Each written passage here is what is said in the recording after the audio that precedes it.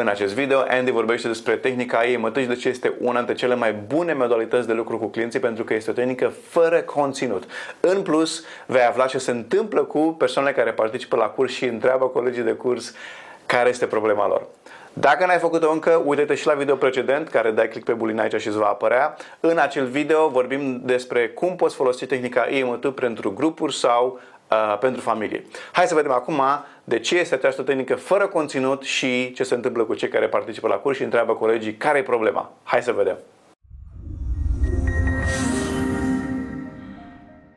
So, when you apply IEMT, when you use IEMT, do you need details from the person you're working with, like, you know, what the problem is, what's the history of the person, what's the history of the situation, of the problem, of the case? Do you need any of this information, and if so, to what extent?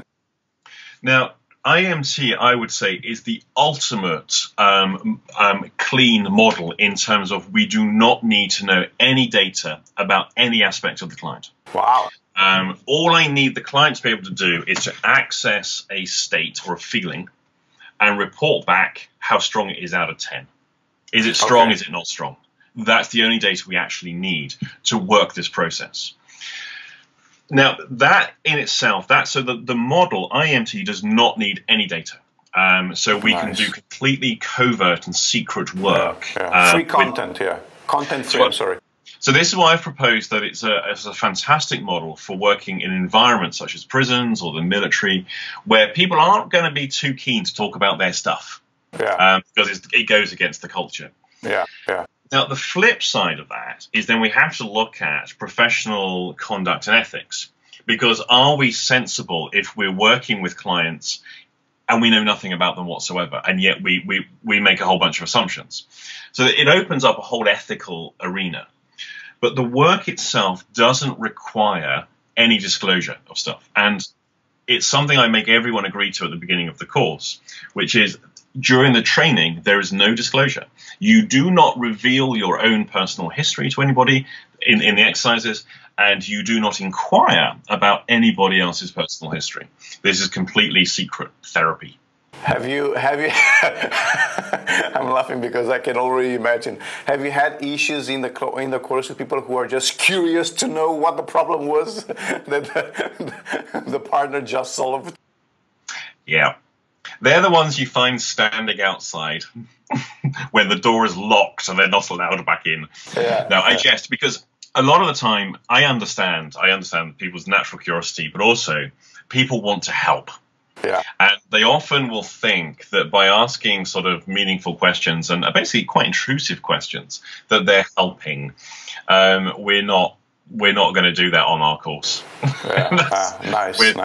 Yeah, I like that, and that's a big selling point. Not in the terms of making money selling, but in terms of helping people open up to therapy. Because many clients will not come to therapy because they feel ashamed or afraid to give the details of their issue, and therefore they would never seek therapy. But if they know that they can actually come to a therapist, to a practitioner of IEMT, who will not ask them any questions, just say, think of your problem and let's solve it, without actually telling me any details, that will open a huge door to a lot of people who otherwise would not join the therapist. I can give you an example as well that immediately comes to mind. And this was a few years ago.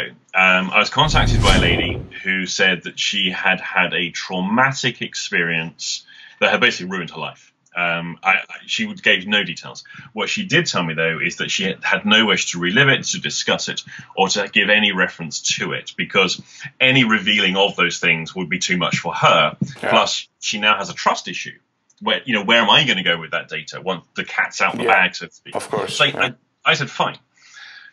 She then gave me her history of trauma, the symptoms of her trauma. So, I mean, she was messed up. Now, what I said to her was, okay, so tell you what, let's find out if this body of work will be useful for you. Come along, come and see me for half an hour. We'll do an assessment. We'll just see if you respond to this work. And then if so, then we'll proceed from there. Now, I knew that if her description is classic PTSD, so classic post-traumatic stress, I know that it's not going to take me long to fix this. But I can't tell her that because that would simply insult her problem. It would insult the suffering. If I say, oh yeah, you've had 10 years of suffering, I can fix that in 20 minutes. Not a good way to be.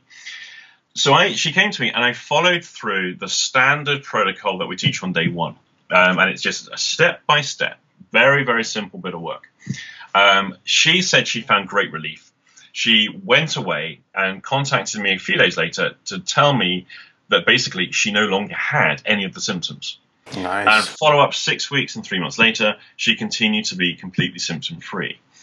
Now, in her world, she never disclosed anything, and we never even did the work. I was just doing an assessment.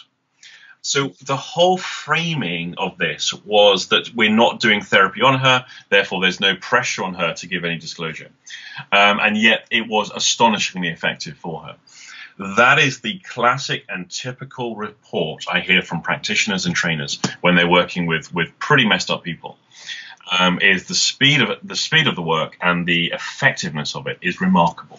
E bine, acum ai înțeles ce înseamnă terapia fără conținut. Sunt convins, îmi doresc din tot sufletul cel puțin, să realizezi cât de important este acest concept și cât de important este pentru tine să cunoști această tehnică și să poți ajuta oamenii fără ca tu să fii nevoit să știi problemele lor. Și e important și pentru tine și pentru ei. De ce? Pentru că foarte mulți oameni vor dori acum să vină să le ofere ajutorul tău, să beneficieze de ajutorul tău, pentru că știu că nu au nevoie să dezvăluie niciun secret, nu au nevoie să spună ceva ce nu-și doresc să spună, n-au nevoie să scoată la iveală detalii pe care nu vor să le mai răscolească. Foarte mulți oameni evită să meargă la terapie pentru că, le teamă să afle altcineva despre problema lor, le este jenă și așa mai departe. E bine, folosind tehnica IEMT, n-ai nevoie de această problemă, ea este eliminată din start. În video următor, Andy ne răspunde la întrebarea: ce poți rezolva folosind tehnica IEMT și, de asemenea, care este modul corect de a prezenta această tehnică pentru clienții sau pacienții tăi? Pentru că dacă nu este prezentată corect, oamenii vor avea o reținere sau chiar o respingere față de această informație și atunci e ca și cum dai cu stângul în dreptul. E bine, în video următor, Andy ne spune ce probleme poți rezolva folosind tehnica IEMT și cum să prezinți această tehnică în mod corect, astfel încât să-l ajuți cât mai mult pe omul respectiv. Hai să vedem ce are de spus chiar acum.